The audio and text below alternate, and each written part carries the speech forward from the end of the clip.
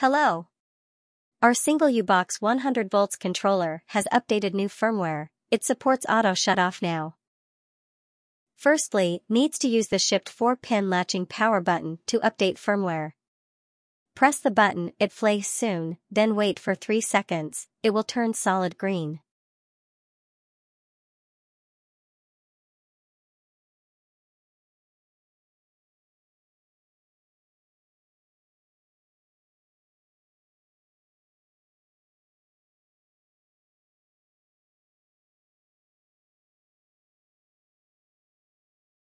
Now we will start to update the custom firmware. Remember, don't press button until it finished.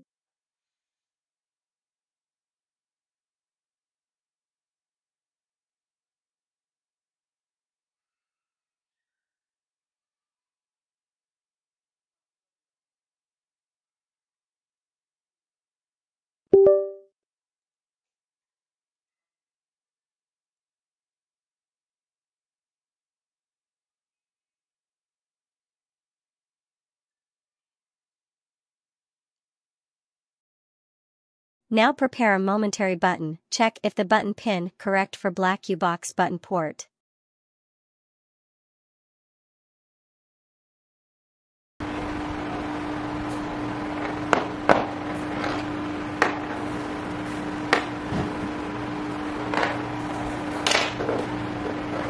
From video you can see, the ubox V2 momentary button G and D pin is black. It's not correct to directly hook in black ubox, so we need to reverse the black and red cable for momentary button.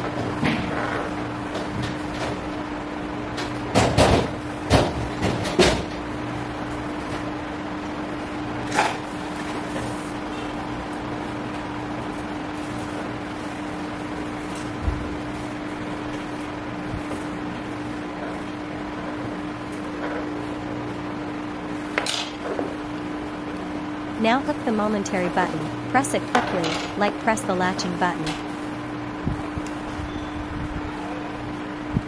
Still wait for 3 seconds, it will stay solid green.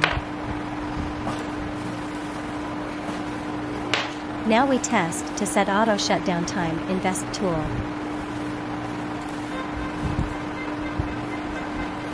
We will test to set auto shutdown in 1 minute, then check the time.